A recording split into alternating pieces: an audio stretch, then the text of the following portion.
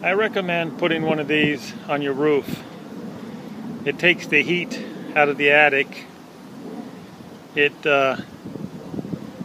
makes your asphalt roof last a little longer by taking the heat out of the attic. It helps a little bit, but basically it saves on your cooling bills in the summertime by taking the heat out of the attic.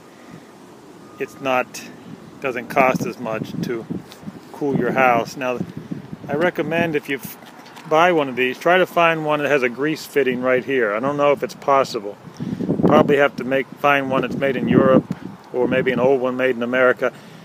The reason why you want a grease fitting there is so you can grease it every 6 months. It doesn't make any noise. The ones made in China, every 6 months they start making noise. And then you have to take these out. You have to take these two screws out, oil some parts on the inside to get it to stop squeaking.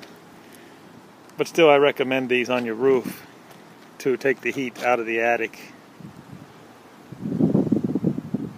The perfect time to install one of these is when you're putting a new roof in.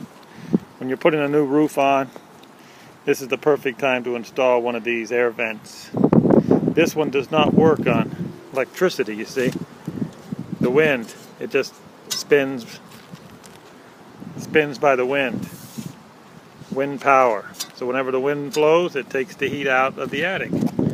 You definitely do not put a vent up on your roof that works off electricity. Do not do that. It's definitely a fire hazard.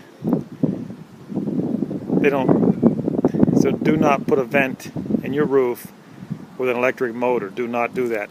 Always get one that just works off of wind power.